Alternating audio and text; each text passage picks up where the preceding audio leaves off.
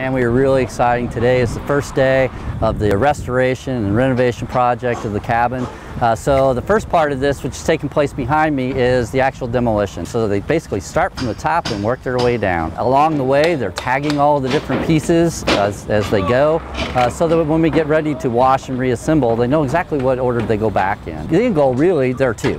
One is preservation of the cabin, right? There's a lot of passion around this cabin, a lot of the history that it tells, which is very important to our story here in Independence.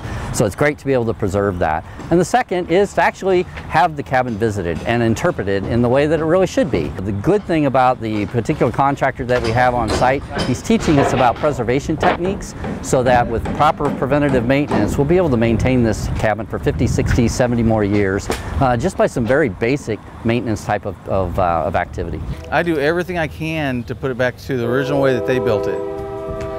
Back in the 70s when they were doing this, they were trying to put it back the way they saw it when they took it down. But that's not how the people built these as a home to live in. And they took pride in it. So I try to put the pride back into it. This one here, it's got all four walls and it has this roof on it, so we get to start at the top and work our way down on it. And we'll peel all this roof off of it, and we'll get all the siding off the front and the back of it, and then we'll save the gables, the rafters, and we'll label those so they'll go back up the exact same way we take them down, and then we've got all the logs marked and labeled, and then we'll take those down, and we will replace the rotten ones and keep the good ones, and we'll take them over and we will power wash them, scrape them, clean them up, get all the rot off of them before we ever put them back up.